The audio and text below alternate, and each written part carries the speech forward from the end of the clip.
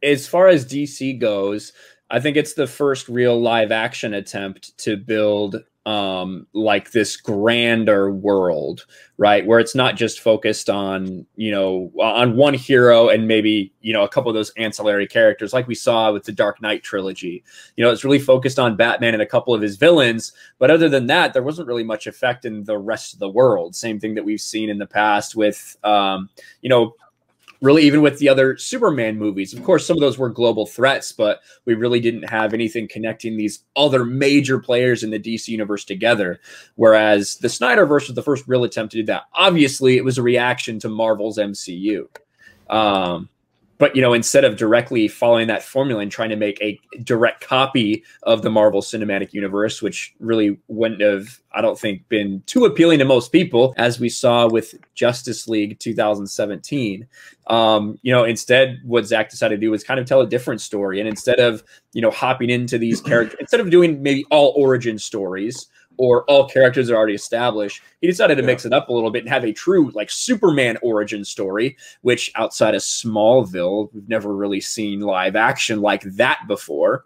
And then also take a Batman who has been Batman so long that, he's seen Gotham, 20 years in Gotham, and it's done nothing, right? It's only gotten worse since he's been there. So you have this very interesting dynamic between those two characters right away, as well as all these tie-ins to the greater world. And what we're about to see with Zack Snyder's Justice League is going to be, there is going to be so many DC characters that are brought into play. Whether you're talking about villains, whether you're talking about heroes, whether you're just talking about name drops and references. We just found out on Joe Manganiello's sword for the Nightmare Deathstroke, it's like a Ra's al Ghul pin.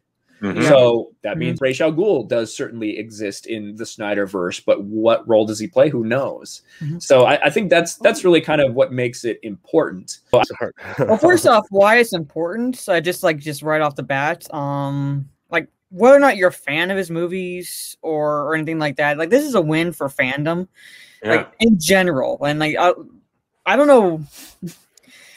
People like to call us toxic. People like to call us a cult. But most times whenever we do act toxic, it's kind of in rebuttal to someone who's already starting something with us because it's the wrong fandom that got a win. It's the wrong director who got vindicated or whatever hatred they have towards Zack Snyder. Most of the time, a chunk of the time, just because they don't like Zack Snyder. Okay, fine. You don't like Zack. You don't like the movie. You don't have to like everyone who makes movies.